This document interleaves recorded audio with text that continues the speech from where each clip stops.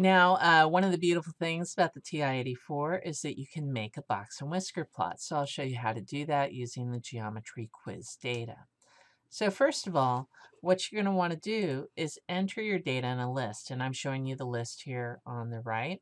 So make sure that the data is in the list. Then once you get the data in the list, you press second stat plot.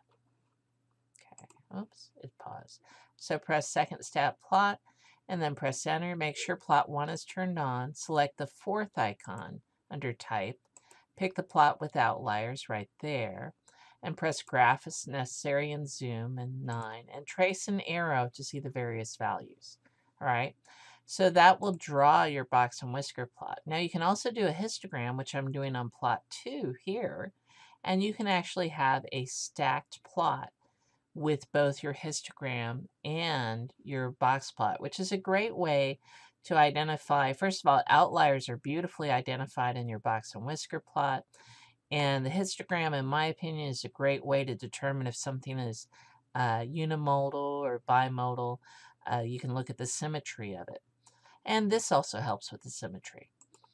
So how do we describe data? Well, you want to remember this acronym, which is called SOX. Shape is for S, and that means tell if it's skewed, mound, uniform, or bimodal. Look for any outliers, any extreme observations. Where's the center, which is your typical representative value, and the spread or amount of variability. So if I was to describe this distribution, and I really like having both of them there, first of all, I do have the data, I have the mean, and I also have the 5-number summary. So if I was, first of all, start with the shape, definitely looks mound shaped. Now without the outlier, it is roughly symmetric, and I would say it that way. With the outlier, that's skewing the mean to the left, and you can see that it's 76, whereas the median is 77.5.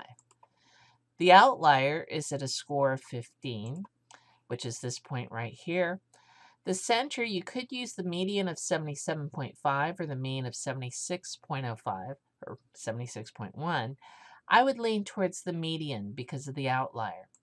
The spread, you could use the standard deviation of 19.5 or the IQR of 23. Again, the outlier influences us to use the IQR and the median to report the data.